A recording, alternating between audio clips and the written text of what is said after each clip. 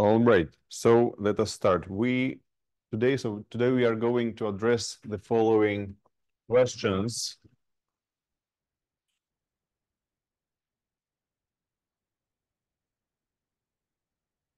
So the first question is basically how can one construct a fundamental domain for a discrete group of isometries? And the second question is how these fundamental domains look like. In fact, these questions are closely related to each other. So I will write down them here. So the first question, how can we construct a fundamental domain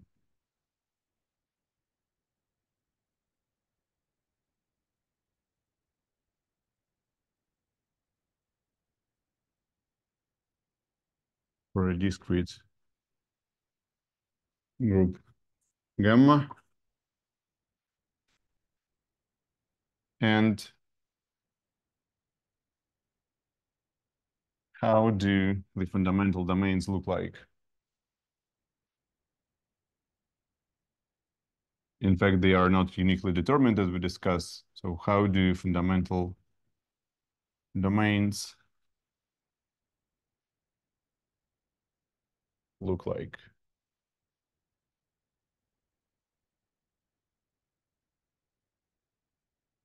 And actually, the answer to kind of like both questions simultaneously, we can construct them in such a way that fundamental domains are convex polyhedra. And generally, they are the so-called generalized convex polyhedra. So I will write down the answer here, but this is the goal of our lecture today. So the answer for both questions simultaneously.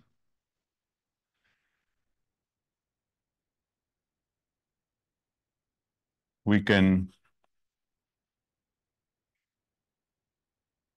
construct fundamental domains as generalized convex polyhedra.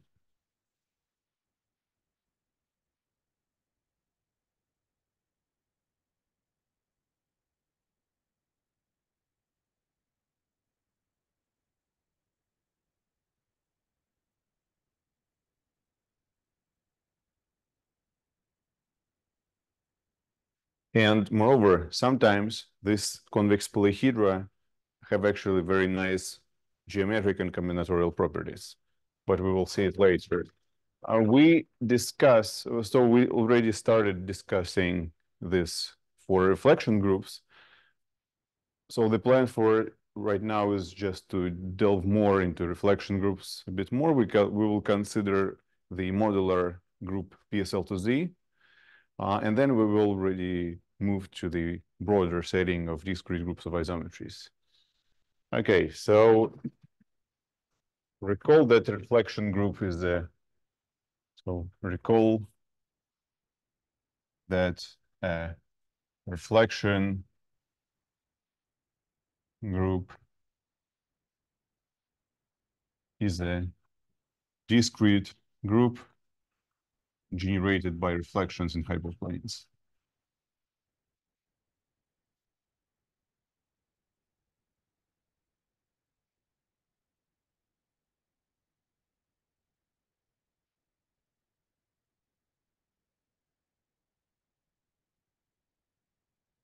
We showed that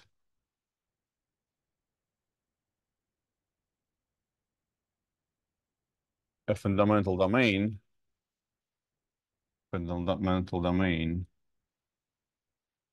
for a reflection group gamma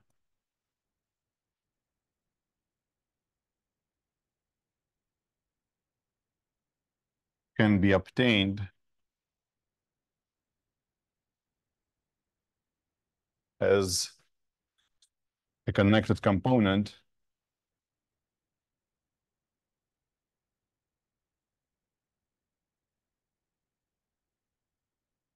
of the following set.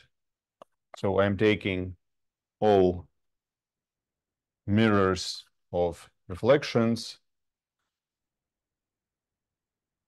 I take the union of all those reflections and remove them from my space, right? So here, where H alpha are all hyperplanes, all invariant hyperplanes. Okay, all, I would say, actually fixed hyperplanes, right? Fixed hyperplanes of reflections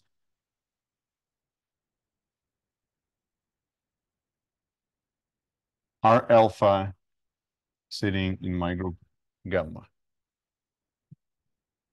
An important note is that the set of, so sometimes these are called walls if these belong to the polyhedra, or these are called mirrors of reflections, right? So these fixed hyperplanes are sometimes called mirrors.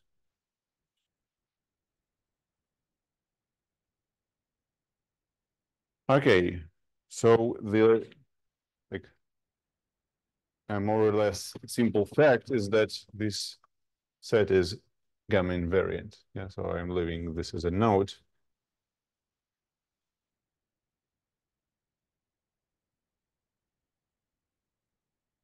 The set of all H alpha, right?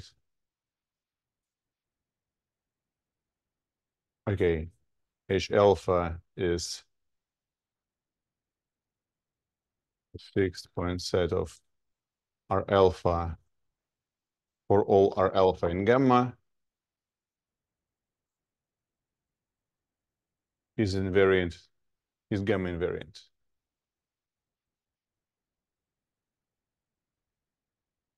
for a reflection group gamma.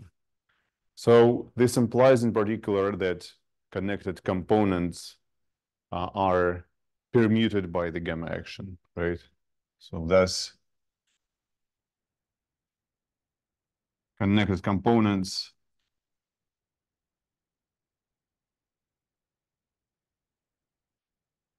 of X minus the union of all alpha H alpha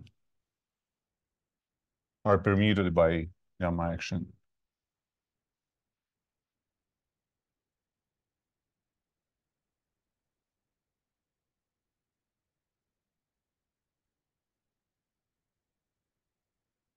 So from this, one can already, from this construction, we basically see that every connected component is just something bounded by hyperplanes, right?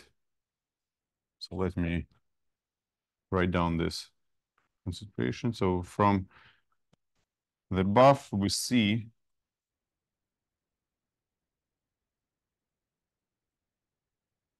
that so we pick our connected component, right? So we see that a connected component, okay, any connected component P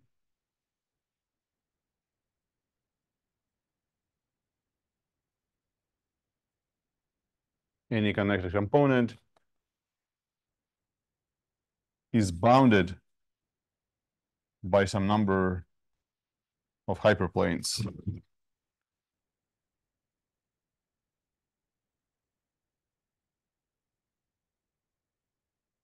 And this leads us to the following definition.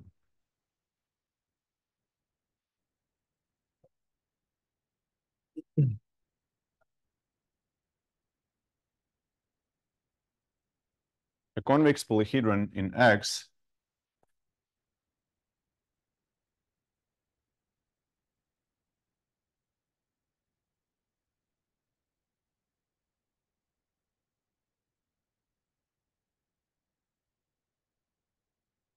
is a set P, which is the intersection of some number. Okay, a convex polyhedron will be an intersection of a finite number of half spaces. So I will write it this way by k from 1 to capital N, h k minus, where so with non-empty interior, with the interior of P being non-empty, and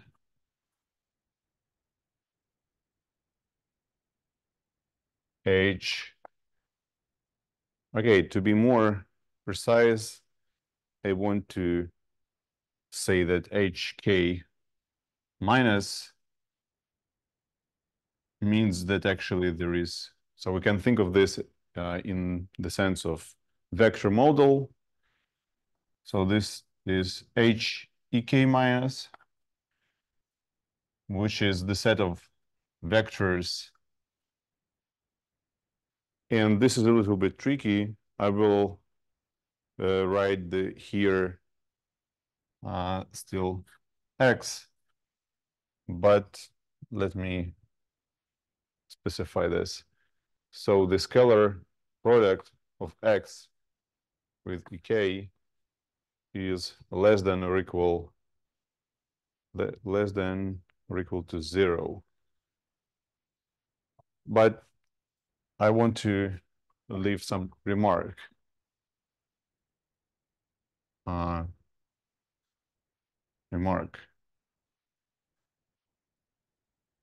So for X being Sn, right? So in fact, I would use here like those angled brackets. So for X, Xn, and Hn, or SD or HD,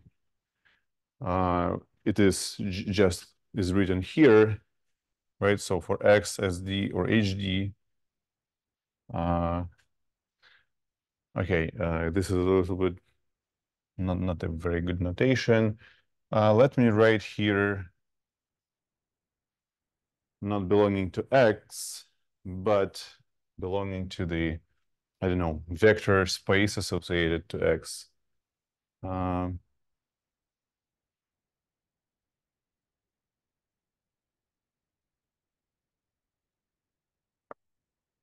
So I will write something like that. So for X, this we have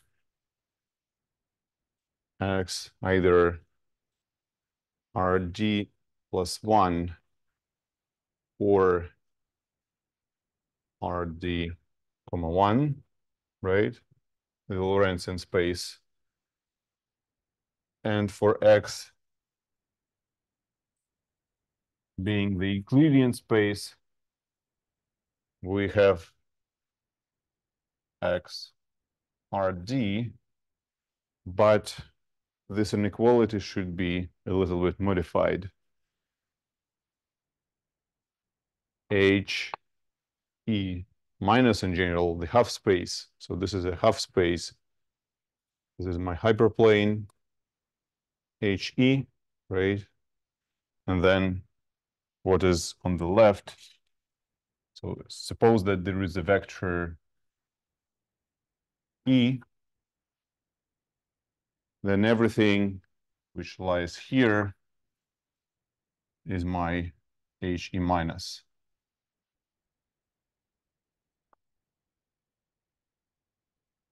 Right? And then this is HE plus. The scalar product of points with this vector here will be greater or equal than 0. On this side, this will be less than or equal than 0. And the point is that, in fact, for the Euclidean spaces, we parameterize hyperplanes by 2 parameters. We have the vector orthogonal to E, and we have the number t, since generally our hyperplanes are some linear functions plus some free parameter t, right? So this is given by all x in RD such that the scalar product of x and e plus t is less than or equal to 0. Okay, yeah, I hope it's clear. So the picture of a chamber, right? The picture of a chamber is here. I can just, so it is bounded by some number of hyperplanes, h1, h2. The point is that we can assume that we have unit normal vectors, right? And that our area P is bounded by some number of hyperplanes, right? This is the picture. And this is expressed in this general definition. Okay, so the idea is that in our classical spaces, we can use the vector model. For hyperbolic space, this simply means that this is the hyperboloid model, right? But in fact, this is well defined, so we can pass to other models, and you can see how the convex polyhedra look like in other.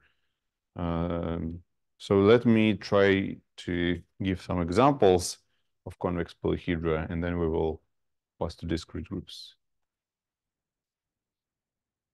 Okay, so examples of convex polyhedra.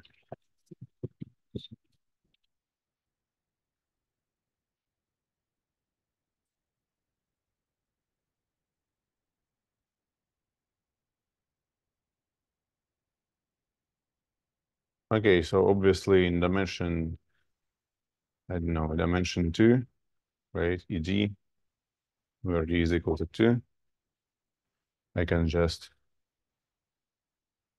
take the triangle with vertices 0, 1, and here we also have 1, right? This triangle is bounded by 3 lines, so it is, in fact, an intersection of L, I don't know, J minus, where J from 1 to 3. This is my triangle, right? And here, L1, so let me assume that this is the first one, this is the second vector, and this is the third vector bounding this. So L1 and L3 do not have this. In fact, they do not have this parameter t is equal to 0. So my, okay, and x, right? X is now the point from R2, right? Which is my polygraphic. Okay, it's more looks like he. Okay, so L1 is given by what it is. The second coordinate is equal to 0, right? So this inequality, so ln L1 minus basically is determined by the condition that x1 is greater, sorry, s1 is greater than 0, right? Greater or equal than 0. L2 gives me that, oh, sorry, actually x2. So this is my line L1, this is my line L2, and this is my line L3, okay? So here I have x1 greater or equal than 0, and here I have, so this line is given by the equation x1 plus x2 is probably equal to 1, right? So what I obtain is that x1, okay, so the vector, this is precisely the vector 1, 1 with coordinates 1, 1 orthogonal to my line, right? So x1 plus x2 should be greater or equal than 1, right? Is it correct? No, less or equal to 1. Yeah, thanks. It should be less than or equal to 1. So in fact, my vectors here, this is my vector E1, right? This is my normal vector E2, and this is my vector E3. Well, in fact, I do not need them to be normalized. It's just sometimes it's for convenience. Right here, I'm not going to normalize it since the vector 1, 1 will not have unit norm. So my vectors E1, my vector E1 here is with coordinates 0, -1. The vector E2 is with coordinates -1, 0. And the vector E3 is with coordinates 1, 1, right? So from this, we can see that thus Lj is actually Hj,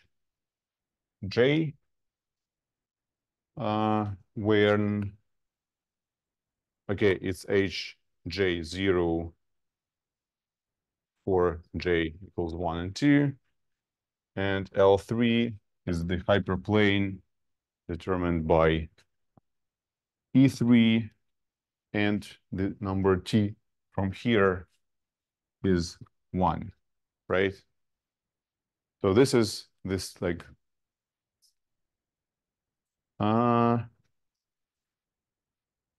yes, it should be -1, correct. It should be -1, thanks. Okay, so you see, you can think of convex polyhedron in the plane as just something with vertices, sides, and so on, but you can think of this as an intersection of half spaces. This is very convenient in the setting of reflection groups, and this is convenient in higher dimensions. So generally, you can generalize this to, you can think of cubes and tetrahedra in higher dimensional Euclidean spaces. So something like that. Okay, I am interested in hyperbolic.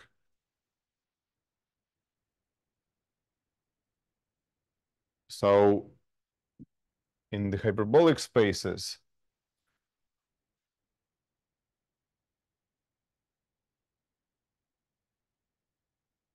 we view convex polyhedra as intersections. So this, in fact, means that there is an intersection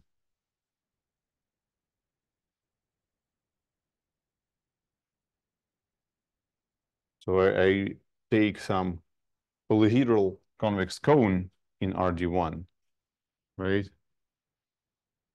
And then I choose the points where this polyhedron intersects the hyperboloid. And this gives me some triangle in the intersection. This is a triangle in this concrete picture. So I obtain something like that, right? But so say triangles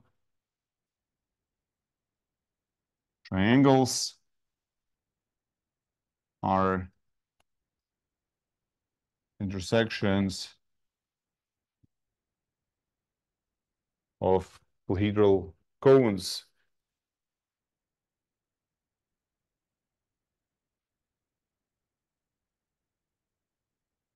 in R to 1 with the hyperboloid model, right? With H2. And this is for the case D is equal to 2, right? There is a very famous, so what is interesting that convex polyhedra So one can like see, okay, so this definition with the half spaces with inequalities, it is like determined, is given specifically for the hyperboloid model of the hyperbolic space or for the vector model. But how can we see it in dimension? So in other models. So say we have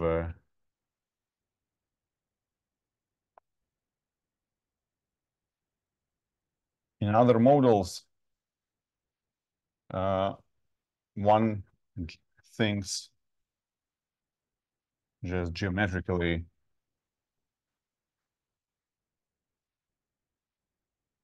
that every hyperplane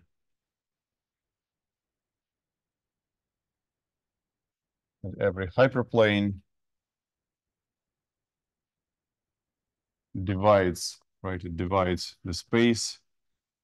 Okay, in other models of HD, I will write it here of HD, divides the space into two half spaces, right?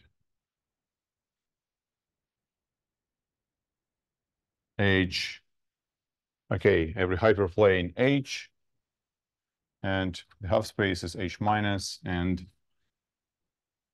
H plus. So for instance, in the upper half plane model, I can draw this triangle. This is an ideal triangle, right? And so the intuition is that I have H1, H2, H3 in this picture, right? And I do not have, in fact, I can find some vectors even in this model. So for instance, there is a vector orthogonal to this vertical hyperplane, right? To this vertical half line. There is another vector orthogonal to this. And there is even a vector which is orthogonal to the sphere, like to the hemisphere orthogonal to the boundary. But it's already not that useful since like so the negative, the positive half space, which is outside of the triangle, it is not determined really by this inequality, right? So it's specifically for the hyperboloid model where you have vectors, but still you have this division right into two half spaces, and you can think of the intersection of finite number of half spaces. Right, okay. So this is about examples in the classical spaces like Euclidean or hyperbolic ones. Now the definition of a generalized polyhedron. I will write it here.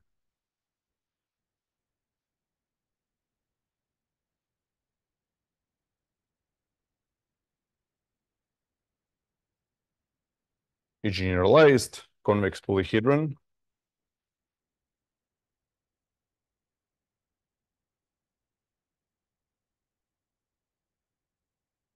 is an intersection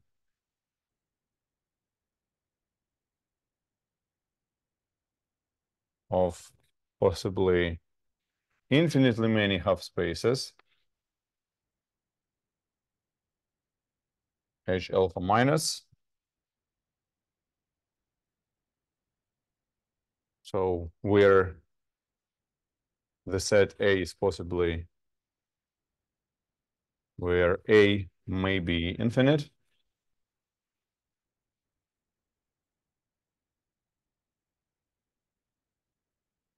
Such that locally it looks like a standard convex polyhedron. It means that such that for every ball, such that every ball in X, every ball in X can intersect only can intersect only a finite number of bounding hyperplanes H alpha, right? A finite number of bounding hyperplanes H alpha.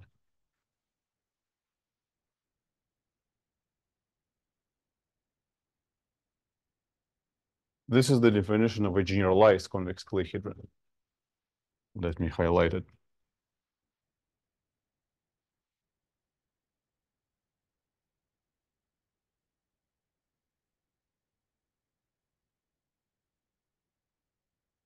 And the picture of a generalized convex polyhedron can be provided even in the Euclidean plane. We can do something like that.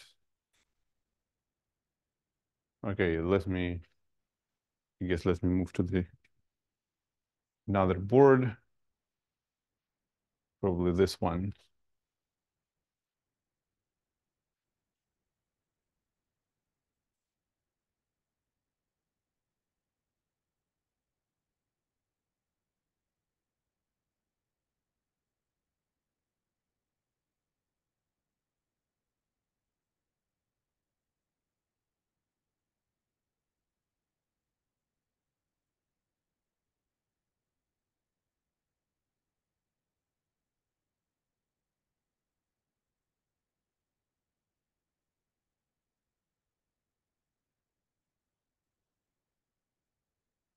Another example of it is an example of a generalized convex polyhedron. We take the Euclidean plane E2 and so let it be.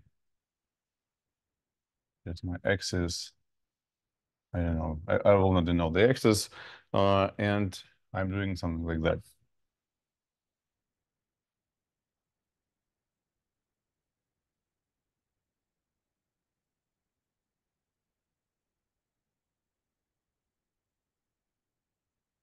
I can change an angle all the time such that it gives me an infinite. So basically, you can choose the vertices to be just integers, right? 1, -1, 2, sorry, -2, 2, and so on, right?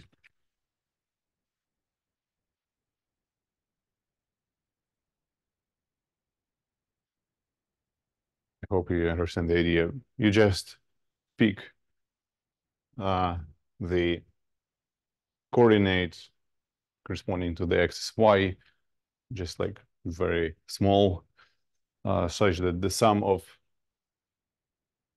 the sum of differences, it should be convergent, and then it allows you to have an infinitely sided polyhedron, infinitely sided polygon.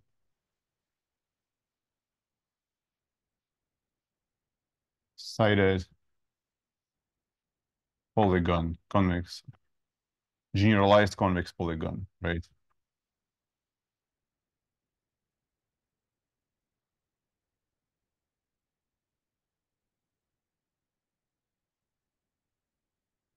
And this is indeed, well, it is like obvious if you choose the vertices sitting in integers, right? It's obvious it is indeed locally finite.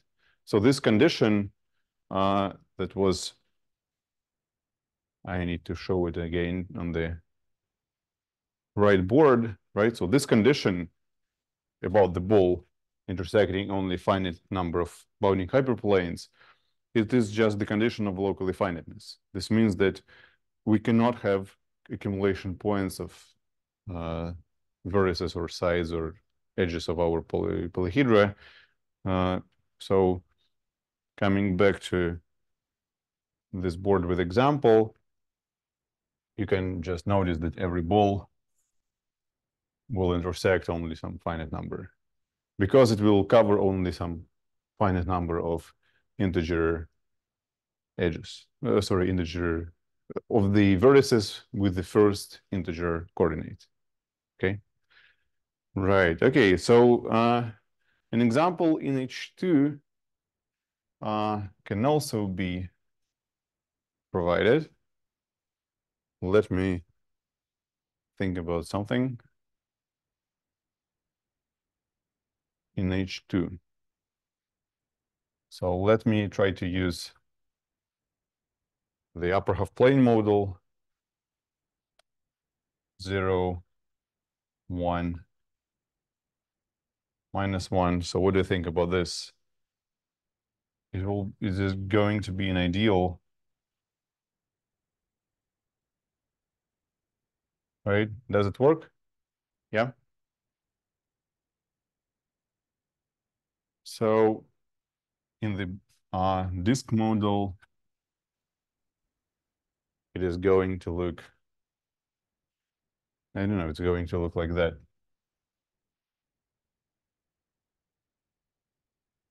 But you can think of this as, so basically you will not, yeah, okay, it's complicated to draw it here, but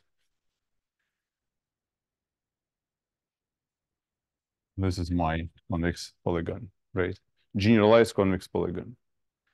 Okay, now,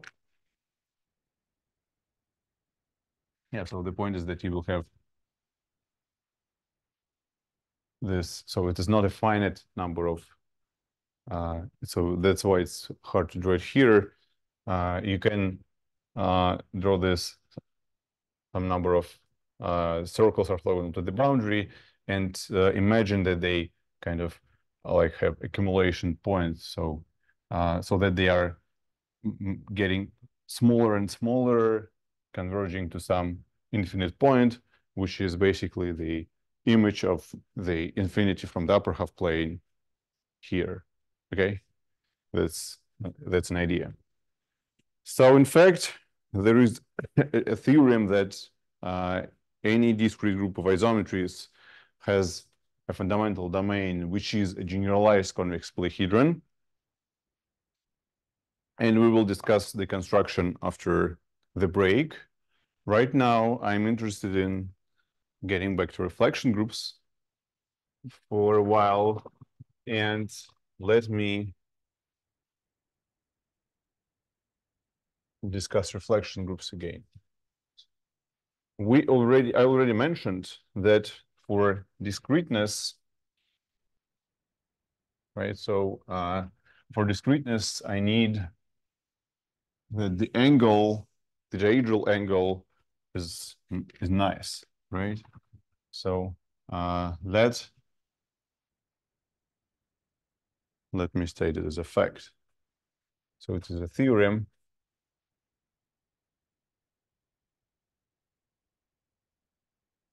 if gamma in exom X, so here X is one of the three spaces of constant curvature, the Euclidean space ED, the sphere SD, or the hyperbolic space HD is a reflection group. So this is a discrete group generated by reflections, and P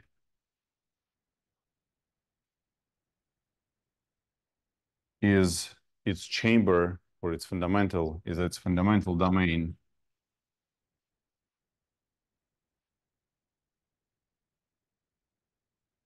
which is chosen as connected component, right? So this is connected component of X minus the union of H alpha, right? For all invariant hyperplanes of reflections in gamma. Then P is the so-called Coxeter polyhedron.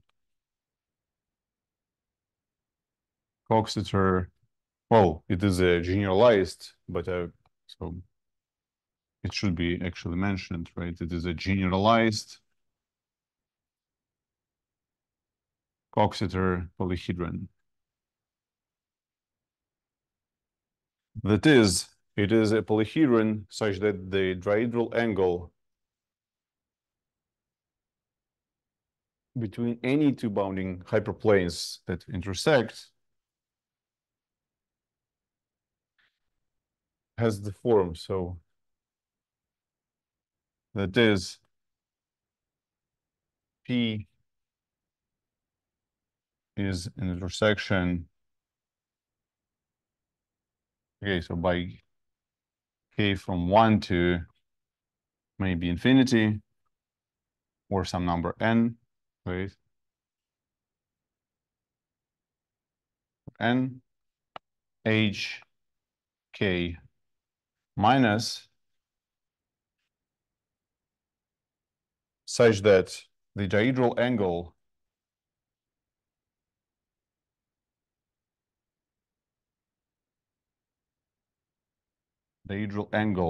which I will denote as the angle between hi and hj, is some pi, so it's some number that looks like pi over mij,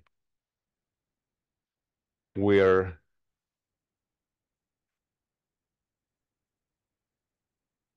mij belongs to the set 2, 3, where and so on plus infinity.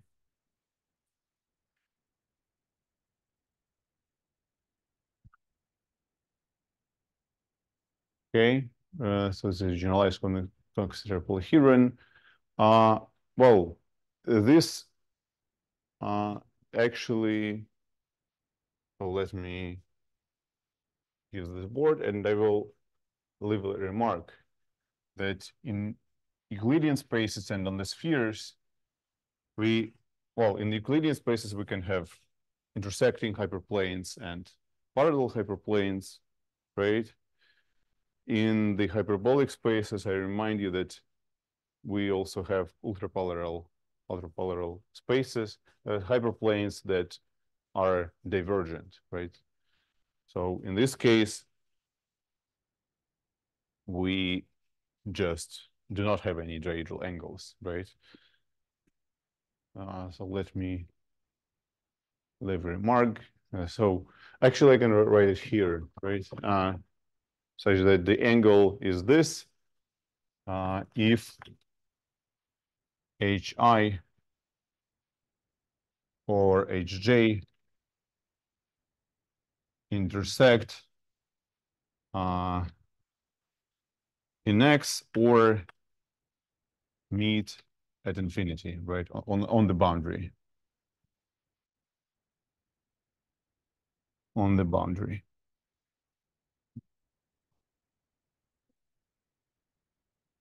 And this in fact follows from the following. So let me give some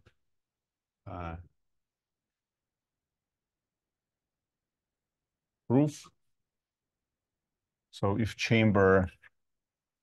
we have a chamber P, and this is my bounding, these are my bounding hyperplanes, we will think about two, right? H1 and H2. For any hyperplanes H1, H2 bounding P,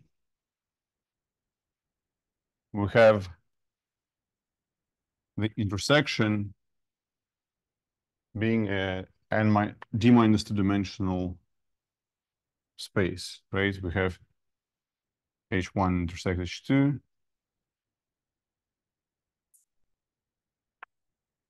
Being a d minus 2 dimensional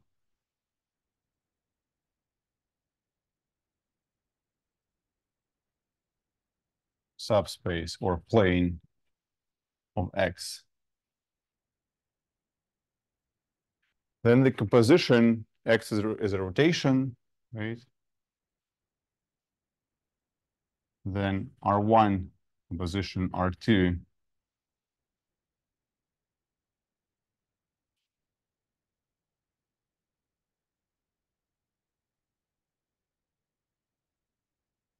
So this is H1, H2, and this is the intersection, right? Then it acts as a rotation.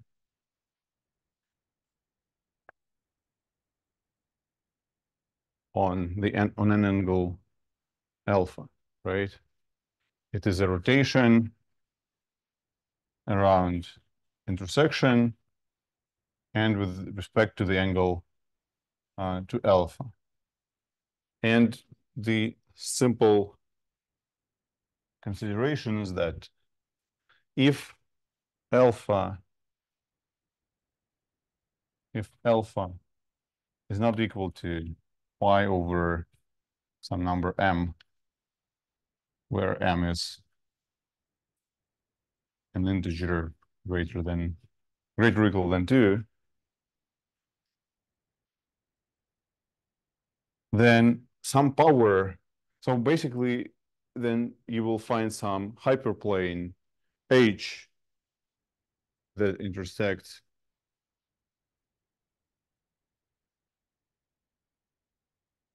then there exists a hyperplane or mirror, right? Hyperplane H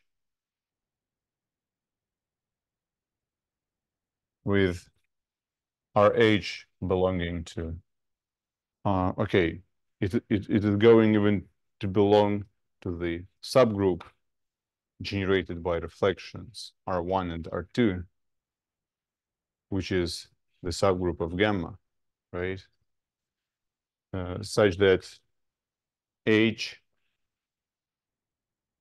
intersects the interior of the cone H1 intersects H2. So such that H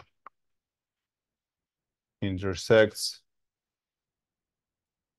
the interior of the cone H1 minus intersects H2 minus. But this is a contradiction with the choice of the fundamental chamber P, right? This contradicts the choice of P.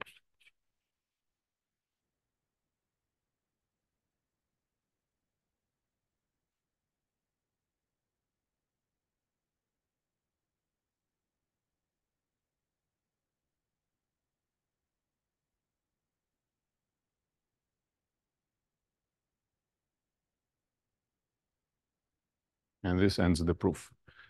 Okay, so this is very important.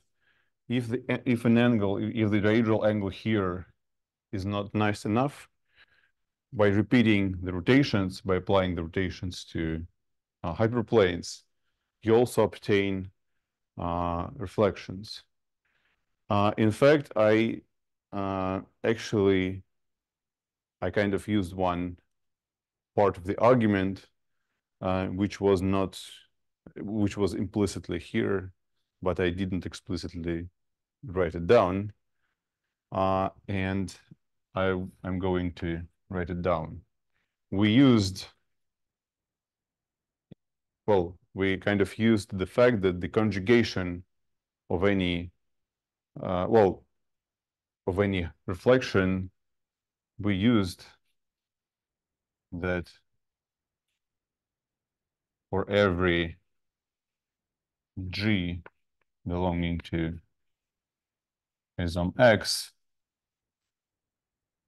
the conjugation G of RH G inverse is actually equal to R G of H.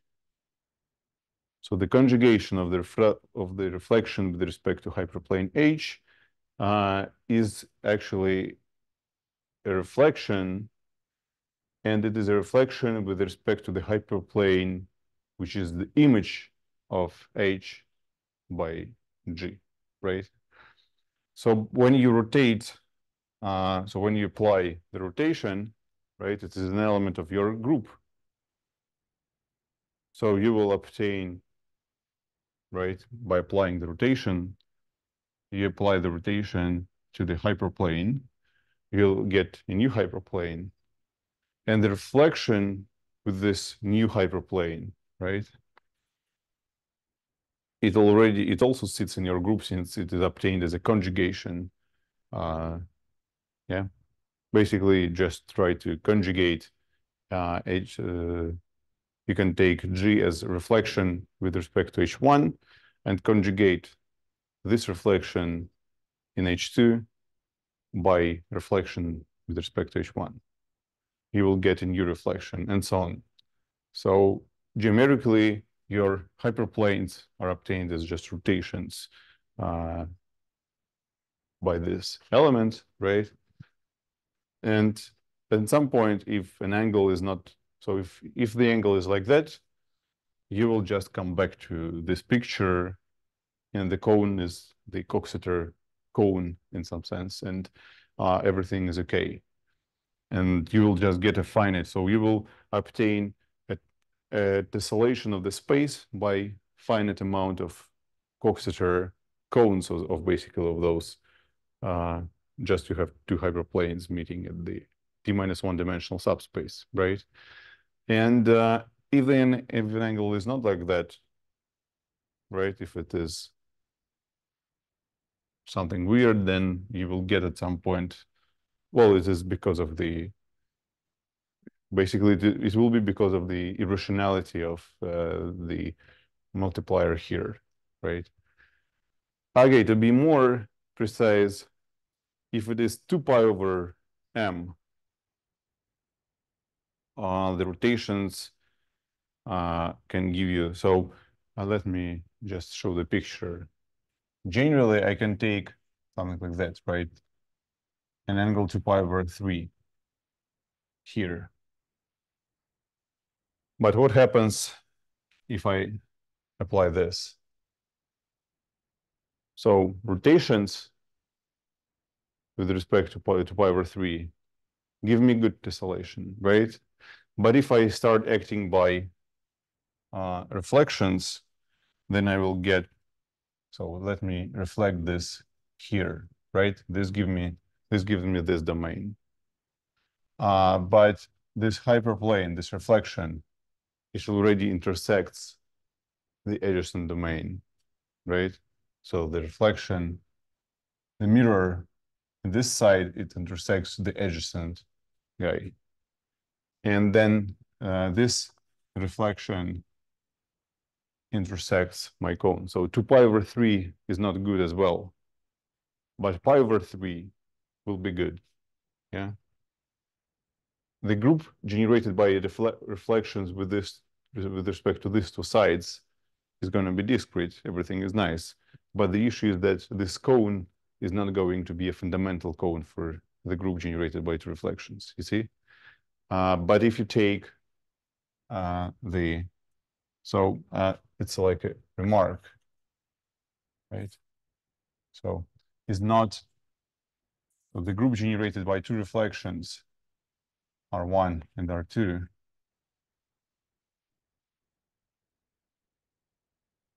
is discrete, but this cone is not fundamental. So remark, P is not fundamental for gamma, although gamma is discrete, right? But if it is in the case when this is 2 pi over 3, okay, then an angle is 2 pi over 3. I can take those reflections, but the issue is that at some point I obtain a hyperplane that intersects, you see? So the reflection R3, it is also an element of gamma, right? It is an element of gamma. So if the angle is even, so it can be even nice, relatively nice. It's not pi over 3, but it's 2 pi over 3, like rational multiple of p of pi. And then I apply the reflection and I obtain a new reflection still sitting in my gamma such that it intersects the cone P. So this cone, right, this cone is not a fundamental domain for gamma. To get a fundamental domain, I need to cut it more. And the red guy, here is going to be a fundamental domain. So red guy P prime is P prime is fundamental, which is a half of this. This will be with an angle pi over 3. Okay, so let's make a 5 minutes break, and then we will discuss the modular group PSL to Z acting on the hyperbolic plane.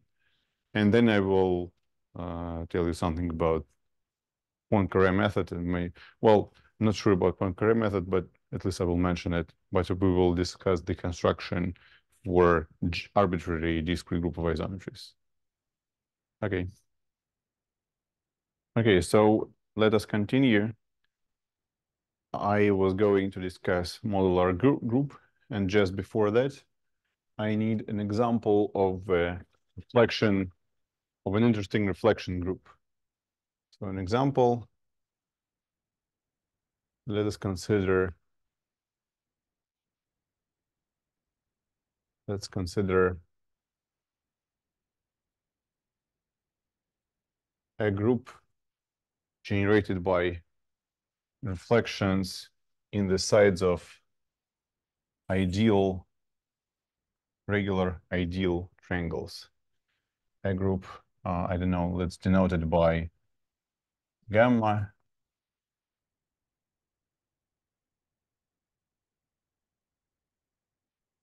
generated by reflections in sides of the regular ideal triangle. Ideal regular triangle in H2 in the hyperbolic plane.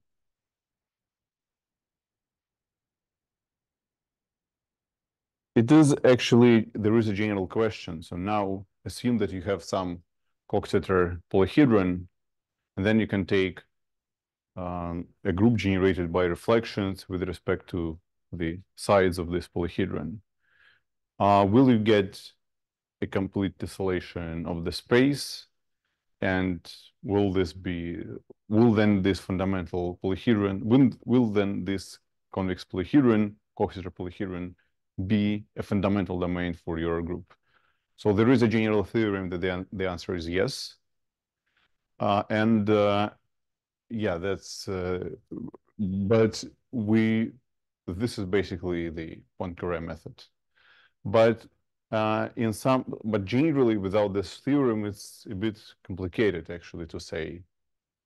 But in some cases, like here, in this example, you will be able to understand it even without some general complicated theorems. And let me suggest this example. So we take a ball model H2, and then you consider a regular standard Euclidean triangle inscribed in the unit circle bounding the ball model, right? B2. And then you take a geodesic, hyperbolic geodesic triangle, right? So in the upper half plane model, for instance, you can view it as such triangle or as this triangle. So there are different ways to select a triangle, an ideal triangle in this model, but we start with this canonical choice here since it simplifies our construction. Then you take, so this is an ideal triangle T, right? Then you take an inversion, so we should subdivide. Basically, you take all the way the midpoints of all arcs that are not included in your triangle yet, and then you join. Obviously, this triangles here, T1, T2, and T3.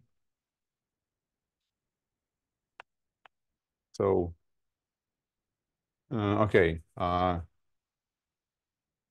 can see, right, that T1,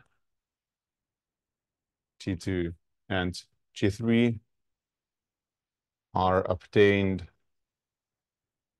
as reflective images of T, right? As reflective images, or actually reflection images of T, just with respect to, by reflection in the size of T.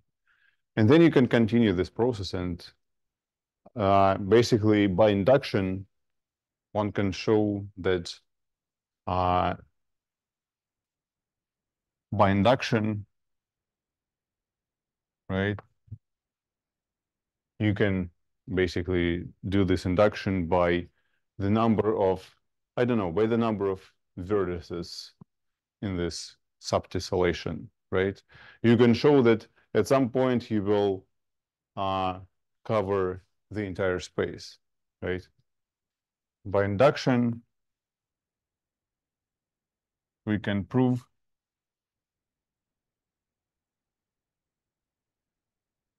that gamma t, which is the union by all gamma of gamma t, is a tessellation, tessellates the entire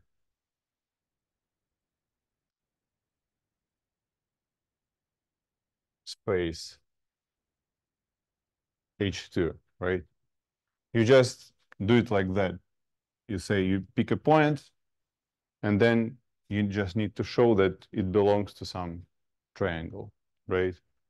So obviously you just need to find like a chain of triangles starting from here and covering this point.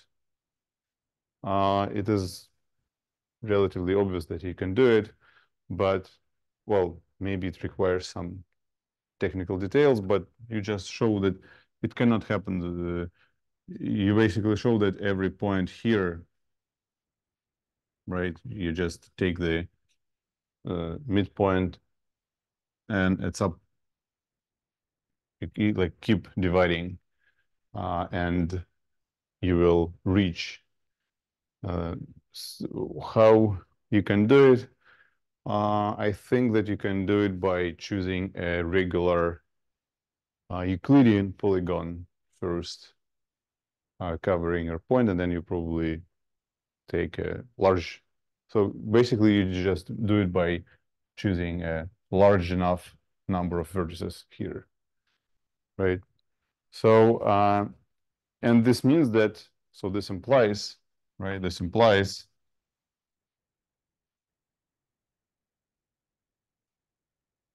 that gamma is a reflection group, is a reflection group with a fundamental domain, the fundamental polygon or triangle with a fundamental triangle T.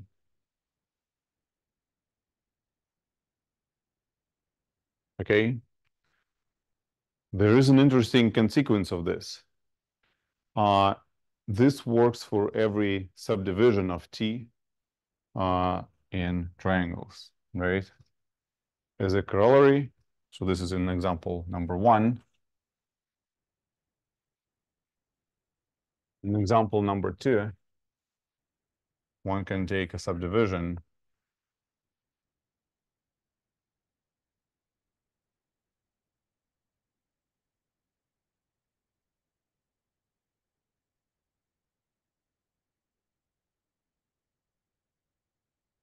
in 6 triangles and take this triangle with angles 0,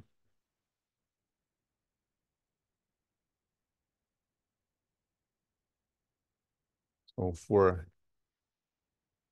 T being a triangle with angles pi over 2, pi over 3 and 0, right? Which is basically pi over infinity. Sometimes it is also denoted as just 2, 3 infinity triangle, right? Its reflection group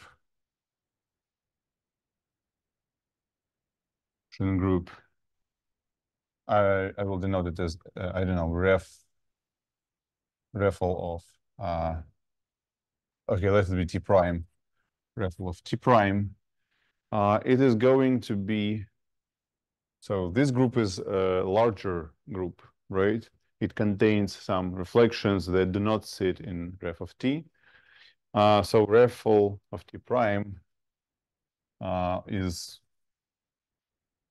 well, it also has is a discrete group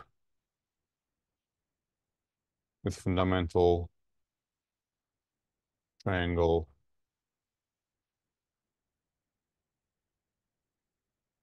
T prime such that the index of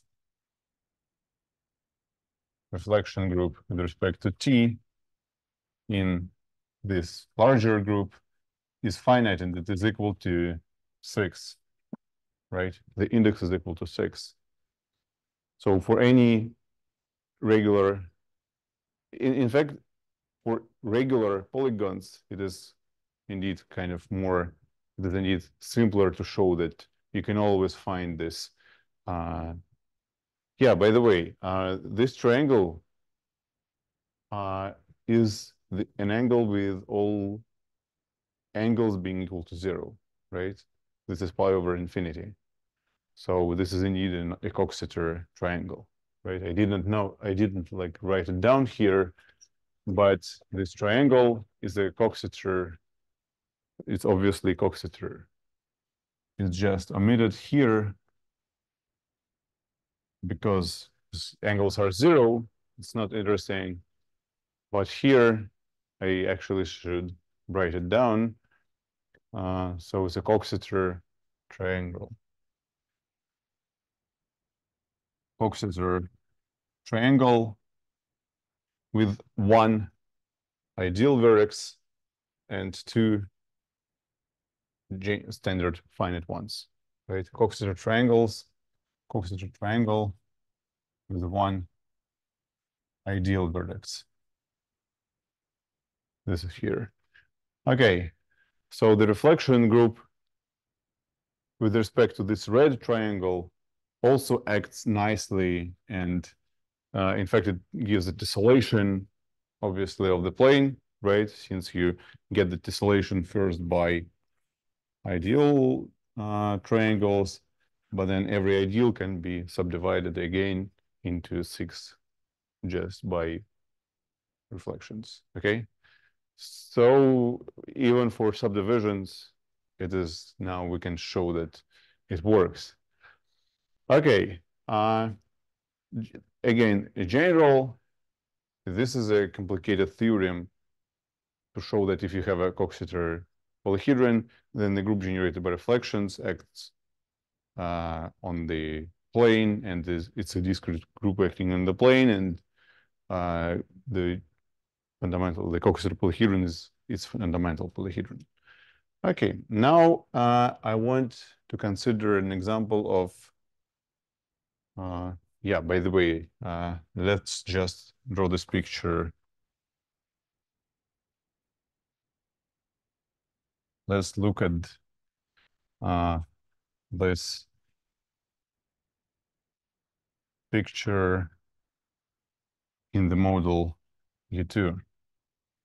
Then you get something like that.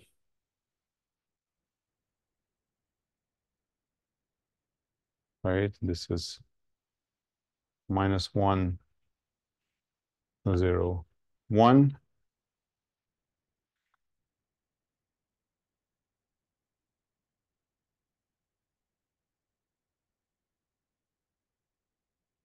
Okay, so I'm trying to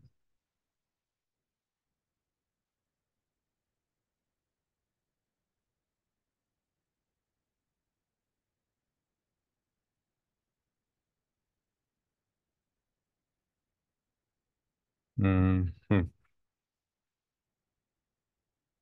Okay, so I should divide it first in half, right?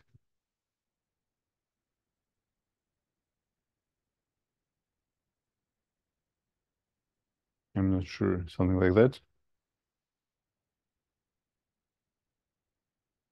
No, I'm not sure if I'm happy with this picture. Let me use the triangle here.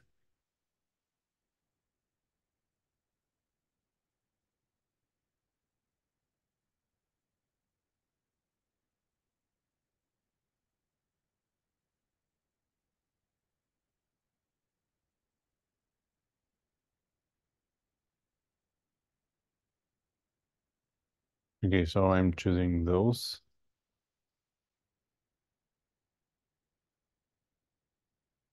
One, my infinite point is here. Okay. Yeah, I want to obtain a tessellation by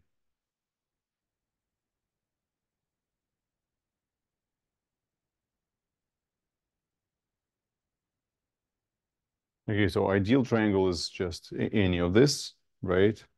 While the choice for this triangle, I guess, can be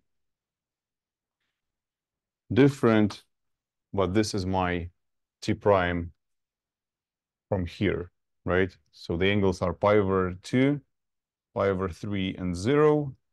And these are my angles. This is T prime in this hyperboloid model.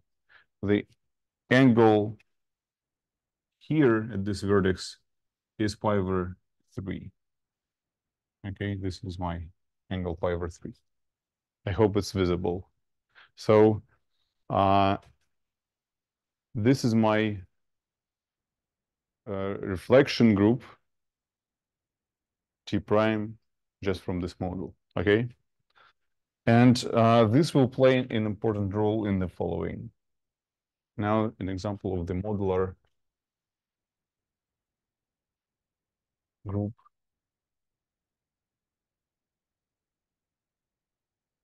PSL to Z.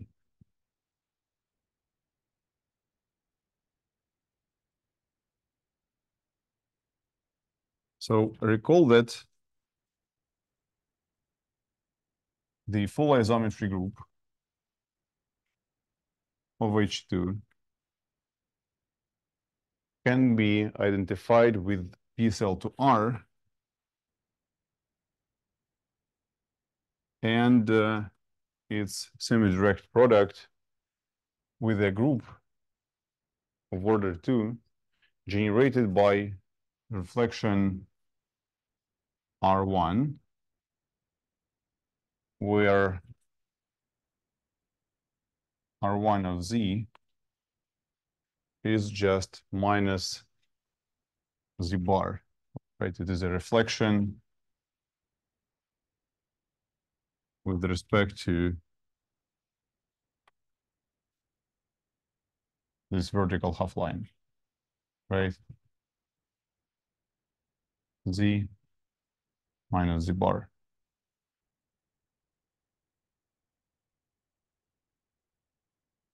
Okay.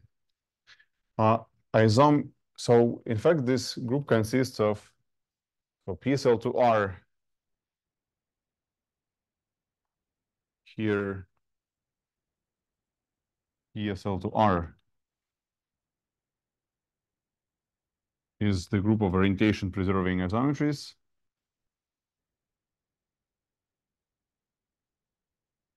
Consists of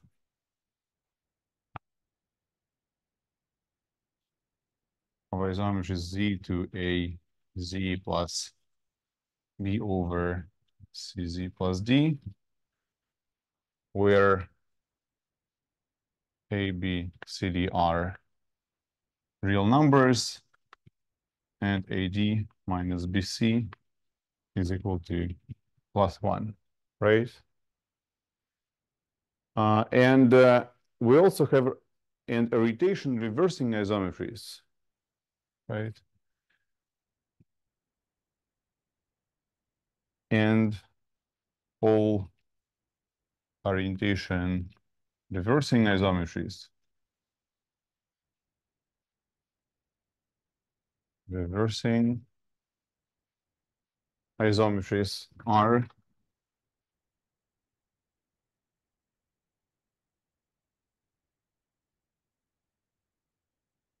described as follows.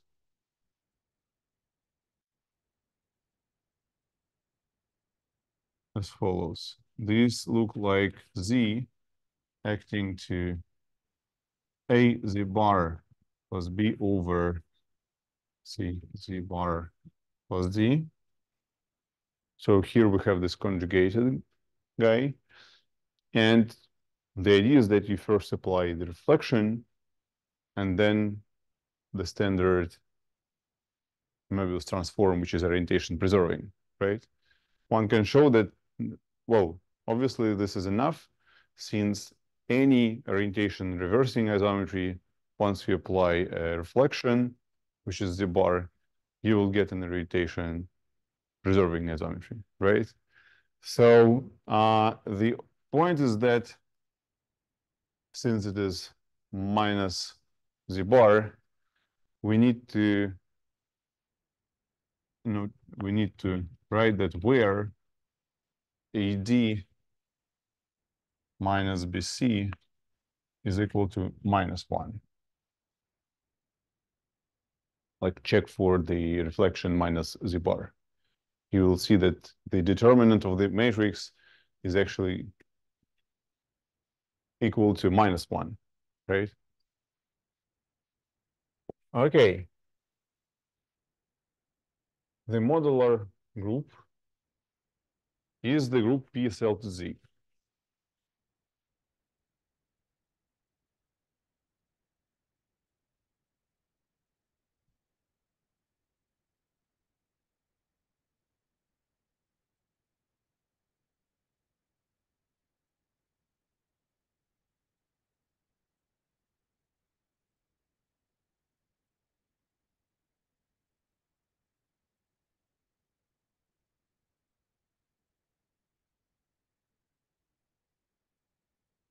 The modular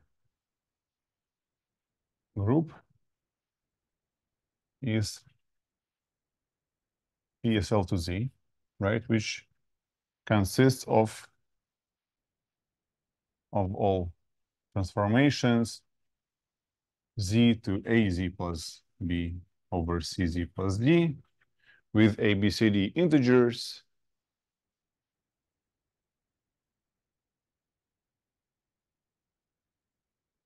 and AD minus BC is equal to 1, right?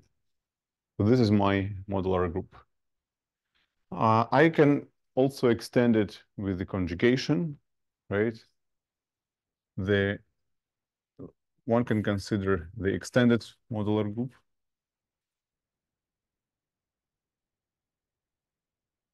The extended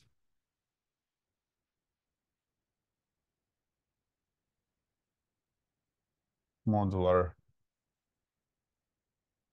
group PSL to Z tilde.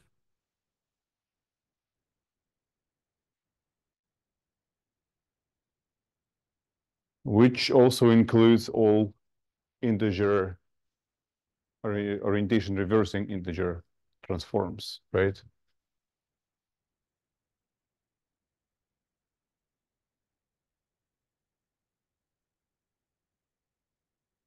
Which also includes all orientation reversing integer transforms, integer maps, isometries.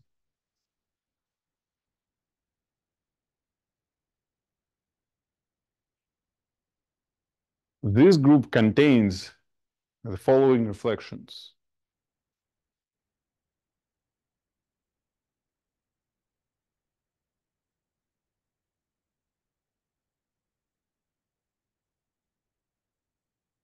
Contains reflections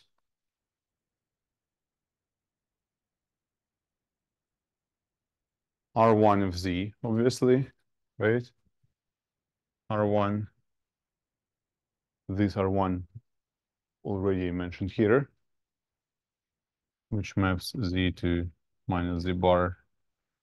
And also it has R2 of Z, which is 1 minus Z bar.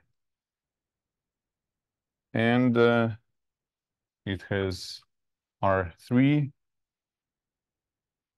which sends Z to minus 1 over,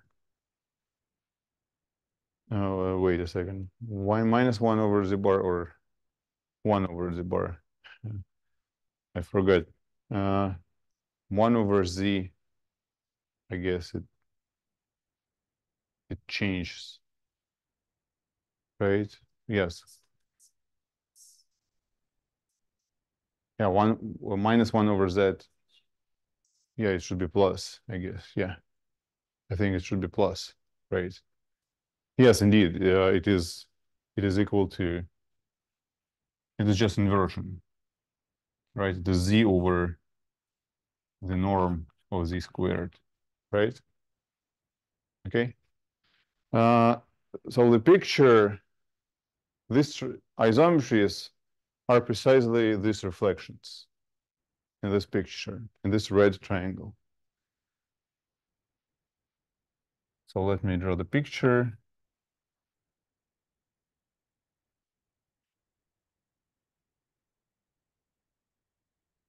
So this is R1.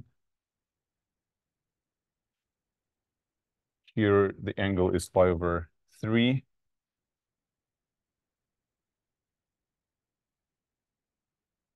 This is my reflection R2. And this is my reflection R3. So the claim is that this group is actually generated by reflections with respect to this triangle T prime over here. Okay,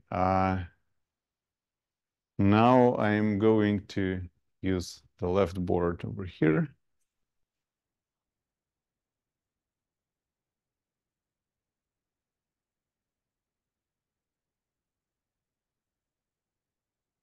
In fact, PSL to Z tilde is isomorphic to the reflection group with respect to T prime. This is my triangle T prime here. It is a triangle. It is this triangle from this previous example. Okay. Well, I would say that it follows from the following fact that any matrix, so indeed,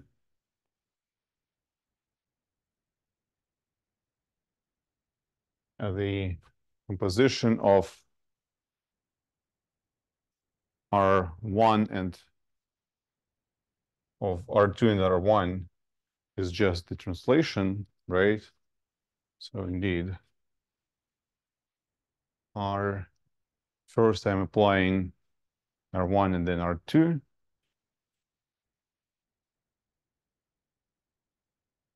Is, okay, what is it? It should be Z to Z plus 1, right? Is it correct? Yes, I first change.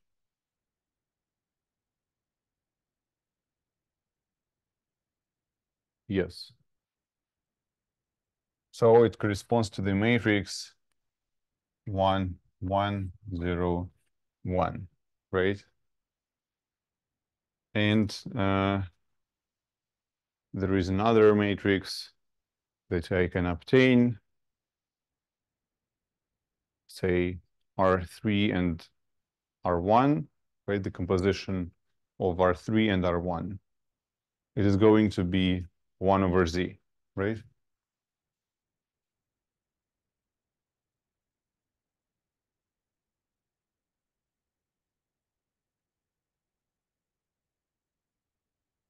And this is the matrix 0, 1, minus 1 over Z, right? Yes. So it should be this. Okay. Obviously, let me denote this matrix by A and this by B. Any matrix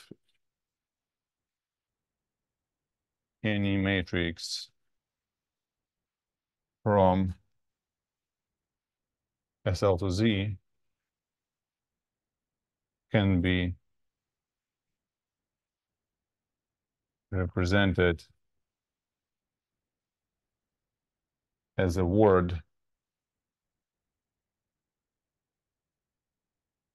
of letters A, B, A inverse, B inverse, right? This shows that, and this implies that this claim, basically. This implies that the reflection group, this implies that, so hence, ESL to Z tilde is generated by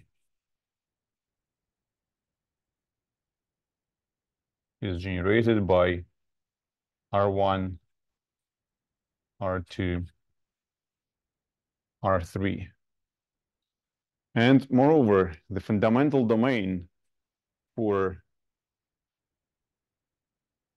I will use this piece of the board to conclude this example.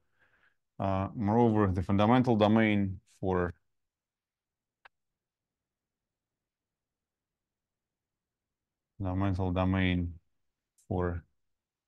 PSL to Z itself is on this picture.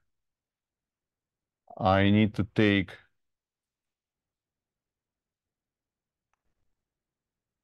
this triangle T and reflect it to the left. So this gives me T prime and R1 of T prime. And this whole orange triangle with angles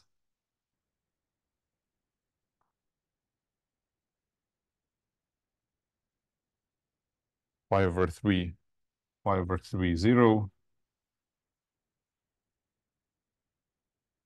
is the fundamental triangle for PSL to Z, right? It simply follows from the fact that PSL to Z, right? PSL to Z tilde is a supergroup of index 2 of PSL to Z. So it is also a semi-direct product of PSL to Z and with the cyclic group of order 2 generated by the reflection R1, right? It follows just from, again, from these obvious considerations with orientation, preserving, and reversing isometries.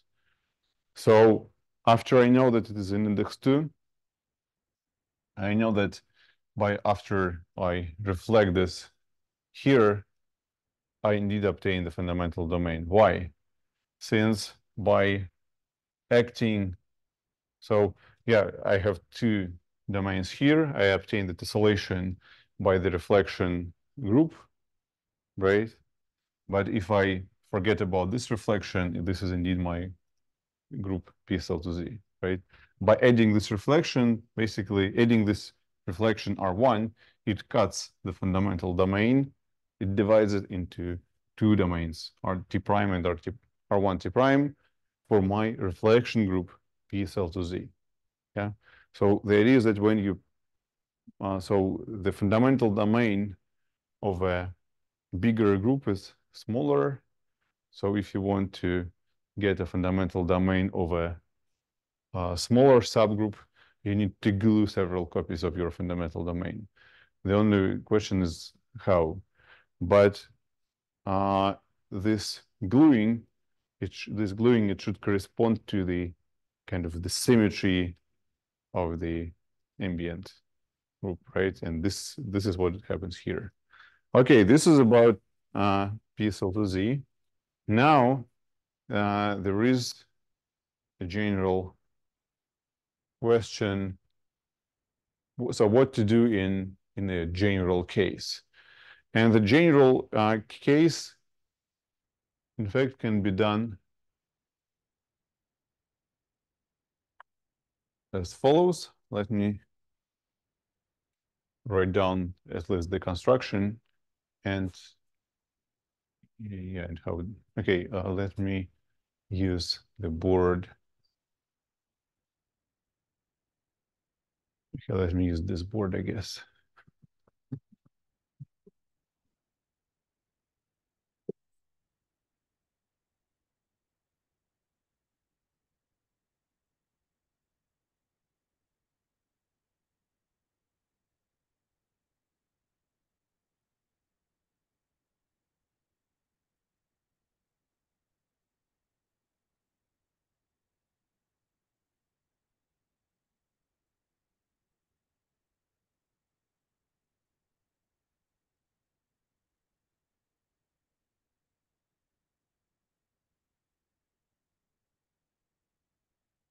And this construction is called the Dirichlet domain.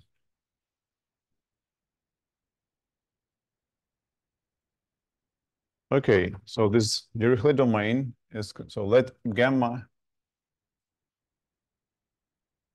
be a discrete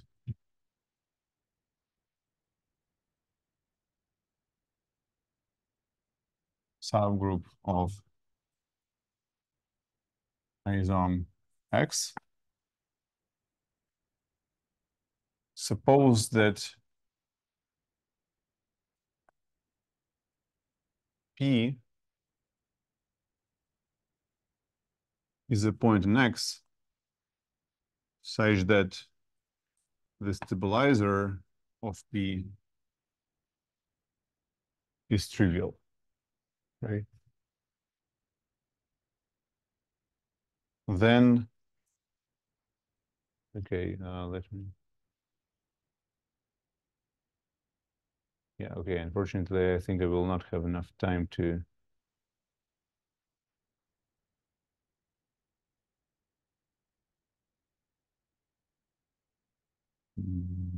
okay, yeah, I think I will not have enough time. So, okay, I will just describe the construction and formulate the main theorem, and then I will prove it next time. So let gamma be a discrete subgroup of isom X. I choose a point P such that the stabilizer is trivial. This means that I have no isometries fixing my P. Then for every, so let me choose this point P here. Then for every isometry gamma set, this is the notation H sub gamma of P, be the following half space. It is the set of all points X and X such that the distance between X and P is less than or equal, so such that the distance between X and P is less than or equal than the distance between X and gamma P, right? So the geometrically it looks like that. I have P, and I have for every gamma, I have its image, right? It is not the P itself, so it's some other point. Then I am taking the geodesic segment joining P and gamma p, and I need to take the bisector of this segment, and this is the hyperplane dividing this segment in the midpoint, right? And H gamma p is this half space, right? Okay, now we say that so by definition, the Dirichlet domain centered at P. So the Dirichlet domain is denoted as D of A, sorry, D of P, right? G of P. It is the intersection by all gamma in gamma of the half spaces H gamma of P. And this is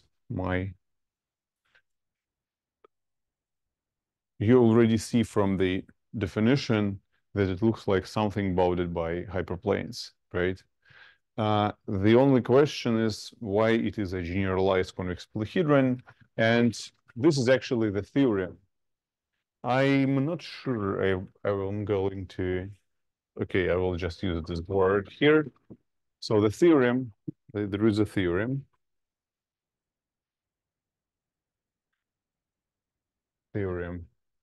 So gamma in X is discrete, gamma P is a trivial stabilizer, then the Dirichlet domain,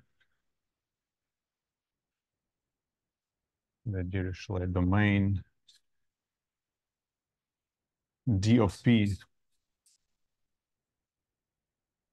is a generalized convex polyhedron.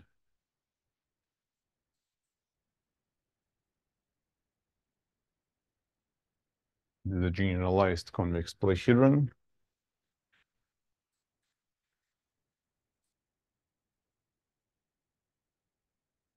Being a fundamental domain of gamma.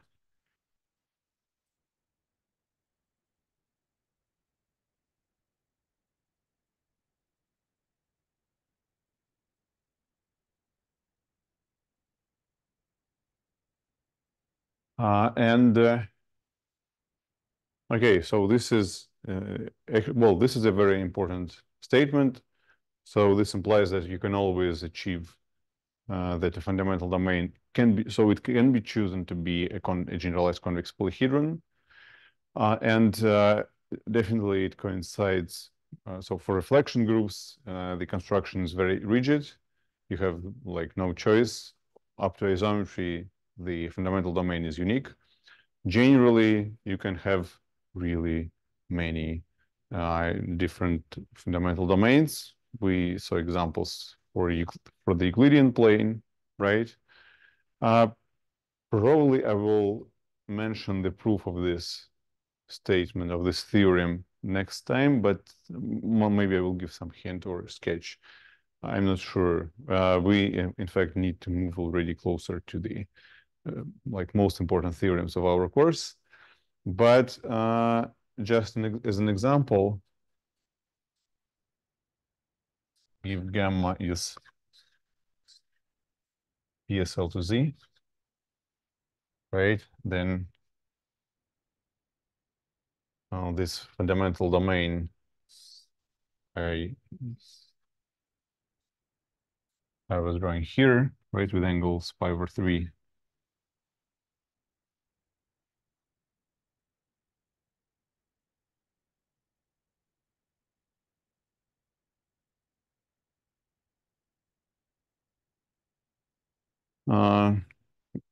Actually, it can be. So the point is that there is some point on this vertical half line that, so there is some, so let it be, let me denote this triangle by, I don't know, delta, right? There exists some lambda I such that delta is d of lambda I for this choice of fundamental domain. It is an exercise. You can try to find this lambda. I don't really remember. Maybe 2i or something like that. I'm not sure. I forgot, unfortunately. But just let's try. Let's try to play with it. Okay, so the plan for the next lecture. So, like the next lecture, I will address another question. First of all, given gamma, and suppose you already found the fundamental domain, can we write gamma as something generated by, so if it is a finite-sided fundamental domain, can you generate gamma by finitely many reflections? In this case, the extended PSL2Z is generated by 3 elements. In fact, if we work a bit harder with this generating elements, we can find the defining relations for them. So some of the relations, so they will have some words that are actually trivial in this group. So the main question is how to find such a group theoretic presentation of our discrete groups. This will be the next important question. Another important question is kind of the reverse. Assume that you have some fundamental domain and that you know how exactly it can be. So you know the isometries that send your fundamental polyhedron, that your potential fundamental polyhedron to the adjacent chambers. So the question is, can the group generated by this, is this group generated by this, like, transformations, is it discrete, and is your polyhedron indeed fundamental for this group? And yes, there is indeed the method that allows to goes both ways, right? To go both ways. This is very important, and we will see applications in the case of PSL2Z as well, for reflection groups and probably for some other groups. Then we will pass to like general theory of discrete subgroups of Lie groups. That's the plan for the next lectures. Okay, thanks very much for your attention, and see you next week.